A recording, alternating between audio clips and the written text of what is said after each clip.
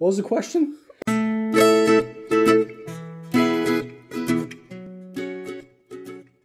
Hey guys, it's Nikki here with my wonderful husband, John. This month we're doing the Book of the Month kind of review together because this is a book that he suggested that we listened to together. I did read a little bit as an ebook because I wasn't paying close enough attention when we started it, and I was very confused.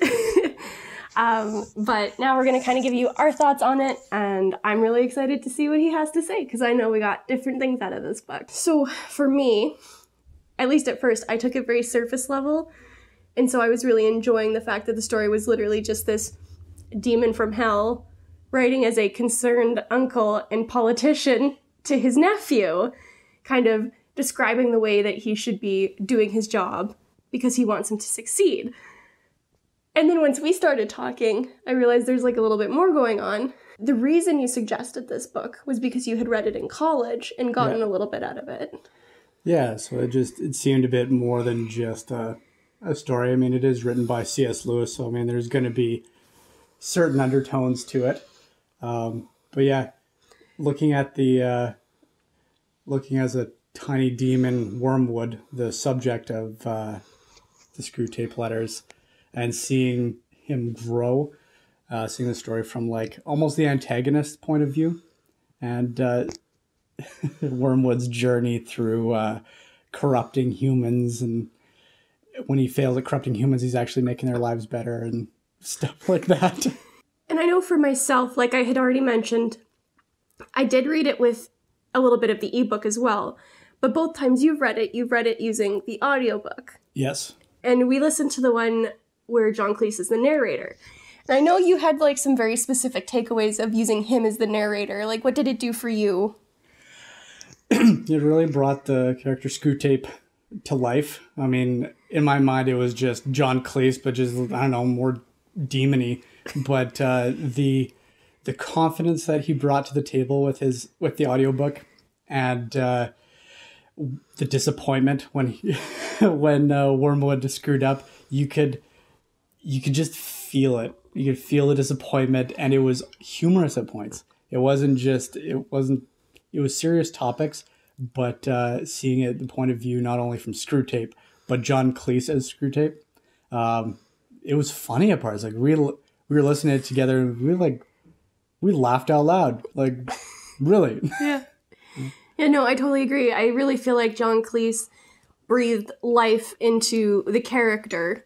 That is going to kind of lead me to like the formatting of the story. I personally love how this story was written. Just taking it again, very surface level this first time around, it was written as letters from Screwtape to his nephew Wormwood. And I personally love entry-based writing.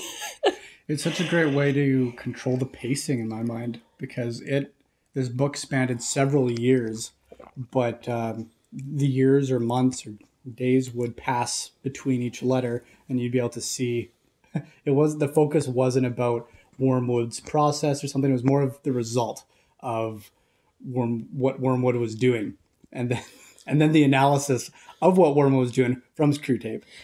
And I mean, he was doing it wrong apparently, but yeah. Or taking Screwtape's advice differently and applying it in different ways. And when does this book take place? It was like World War II or World War I? I'm not entirely sure. There was a war, and that was a big thing. I think World War II, because I remember C.S. Lewis was very, like, condemning of it. But yeah, going back to that, because it was taking place in that time, and there's specific events throughout that time that affected Wormwood and whoever he was assigned to.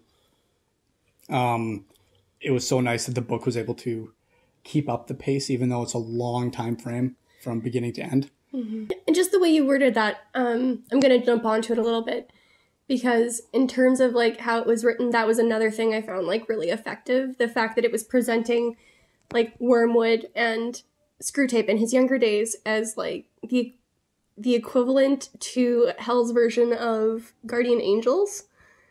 Yeah, like it was a mentor. I liked it because it almost seemed that it was a job. Like it was just like. I mean, it was their purpose, but you mean like Wormwood specifically was like the guardian angel Oh, yeah. of this human. Every demon is assigned their human to eventually not even bring over to their Attempt side. to corrupt. Yeah, because that was the purpose of the demons, was to just eat or feed on the humans, using them for their purpose. It wasn't to become a demon themselves. It was just to corrupt their soul. Yeah, and which leads into, like, the undertones that John mentioned earlier. Like, taken at surface value, it's just this humorous conversation between an uncle and his nephew for this really bureaucratic job. Yeah.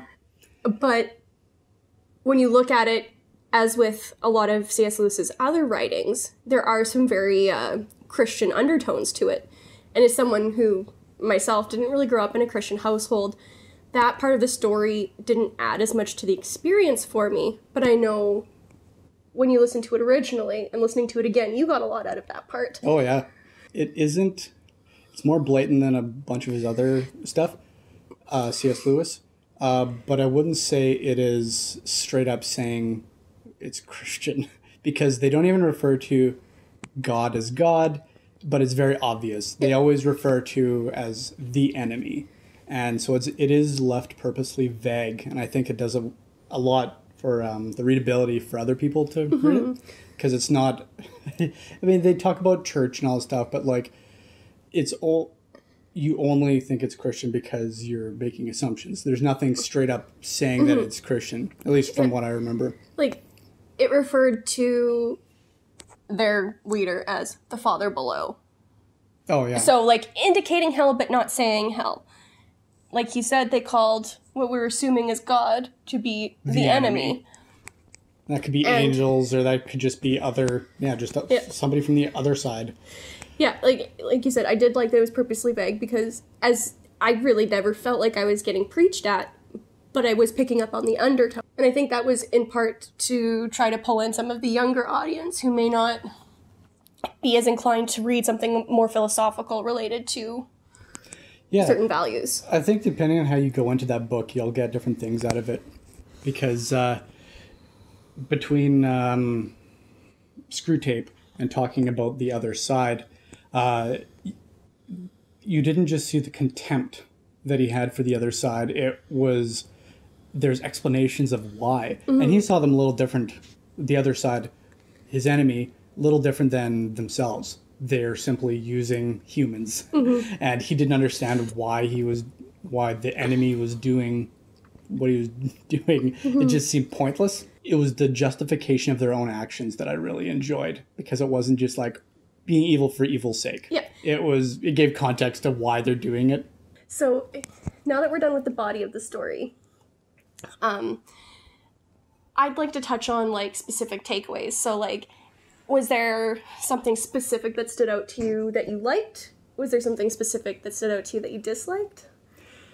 I liked the bringing in, for some people, the supernatural to justify certain feelings that we feel every day, justifying or at least explaining certain actions that you see. They touched really early on about people within the church and how the corruption happens there. And even if that is thinking that they're holier than thou, and Screwtape thought that was a wonderful thing, and was like, keep it up. Like, that's where the corruption happens. It isn't some foreign force or something. It's taking your own insecurities and prejudices and thinking about it and projecting it onto the people you're talking to. Yeah. And so it was really fun seeing the different areas of the different tactics that Screwtape was suggesting and how it correlated with how a lot of us feel every day. It is fiction, so, like, I'm not saying, like, this explains it. And you're not going to say that you're going to get so angry that you turn into a centipede. Yeah. Well, that was demon. I'm not demon. It was... The thing that stood out to me was for science, or searching for answers, or trying to disprove demons and angels. And it surprised me when Screwtape was like, don't let him think about it. Like, don't have him try to prove it wrong, because he will find out, or the subject will find out, and will be brought over to the enemy, which would be God or something. Because it's like, if you're searching, you will find it.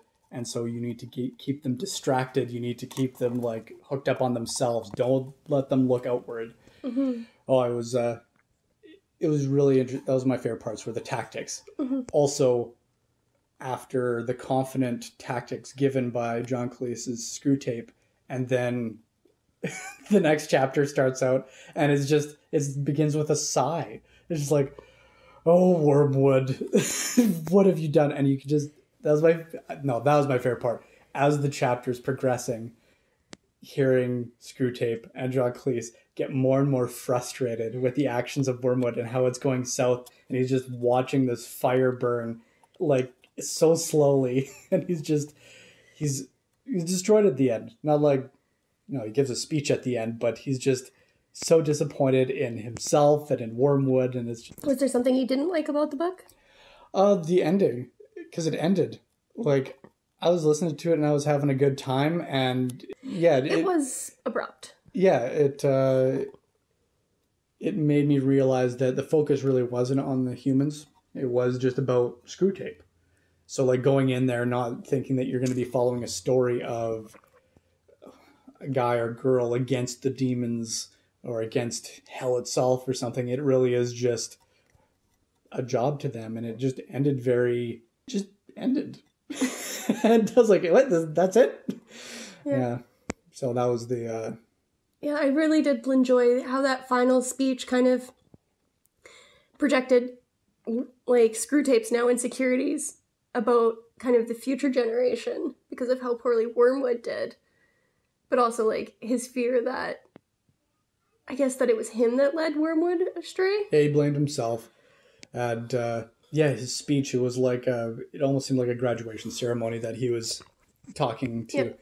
And all through it, he was complaining about everything. Like, you could read or hear that something was deeply troubling Screwtape, even though he was presenting, congratulating all these new demons, and he's complaining about the food and, like, the terrible state of the school and everything like that. And it just seemed, like, very out of left field. But then you realize, like, he suffered a major defeat, and he's still trying to save face. And so even though he's congratulating these demons for graduating, you could kind of hear it in his voice and in the text that he himself didn't have that much hope. And at the end of it, he was like complimenting the wine, which is like the one thing that's going to be intoxicating him for feeling this way. What was the question? What did you dislike? But oh yeah, the ending. And with that, I think we should jump into the wrap up. I feel like we've been talking for a while, and you've been saying a lot of really interesting stuff, so I don't want to cut it out. So we should probably wrap up instead. For me, this book was about a 3 out of 5. I really, really enjoyed how it was written. I loved the pacing, especially with the audiobook. I loved listening to John Cleese represent Screwtape and just all of the emotion he brought to the table with it. However, I don't really think I'm the intended audience for this. This is something I think our kids will read, and I'll encourage them to read it, because there is a lot to be taken from it. As far as the surface story goes, it was incredibly entertaining, but I didn't get a lot out of the subtext. And I mean, part of that is because as soon as I realized there was subtext going on, I had these horrible flashbacks to high school where it's like, you're gonna make me say this is imagery, an allegory. So, I mean, a little bit of it was just like me being me. But overall, it was pretty good. And I'm not going to give it a star rating, but I would say I would recommend anybody read this at least once. It's not that long, and like that's saying something for me. The audiobook was about 3 hours, so it's probably 200 pages or so. Yeah, and the reason I recommend it is because even though you didn't get the subtext, I don't think the subtext is necessary. Because it is an entertaining story, especially if you listen to the audiobook by John Cleese. And going into the book with a different mindset, I think would change your experience on what you're going to take out of it. Yeah, you can go in there thinking about theology and like religion and stuff, but then there's a lot of stories just about demons and angels. Mm-hmm. And this was just one perspective of the unseen war that's going on. And I think that's why I also really enjoy it. I like those things that it could be in real life, like it's just happening around us. You see, and it kind of brings a little bit of excitement to life. But for those that aren't interested in religion, I think it's just a very fun correspondence between an incompetent employee and their, or an incompetent person and their mentor. And just because I want to mention it, after we finished this book, I did go onto Goodreads and I looked at some of the reviews because I was curious if there was anybody else who kind of felt like I did, if there was anybody who felt like you did. And one of the top reviews, like, you can list a reason, like, who you'd recommend it to or why you'd recommend it. And this review was just like, every Christian should read this book because it's the truth. And I read it like that when I read it initially, and I was like, you know what? I would more broadly recommend it as well. Just like John said, you don't have to necessarily analyze it for the subtext with the more religious tones. It really can just be taken as the humorous letters between two family members who happen to work together. I was just very interested to see that kind of recommendation because it was so strong and so clearly took the subtext of the book a little bit more strongly than, say, we did. Yeah. You really are going to get what you put into the book. Yeah. If you go in there thinking that this, like, oh my goodness, this is C.S. Lewis, like, he's going to be preaching, like, yeah, you're going to get that. Yeah. But if you go in there if you're looking for a good time and a quick read, it's definitely something to pick up. And with that, I will see you guys in the next video.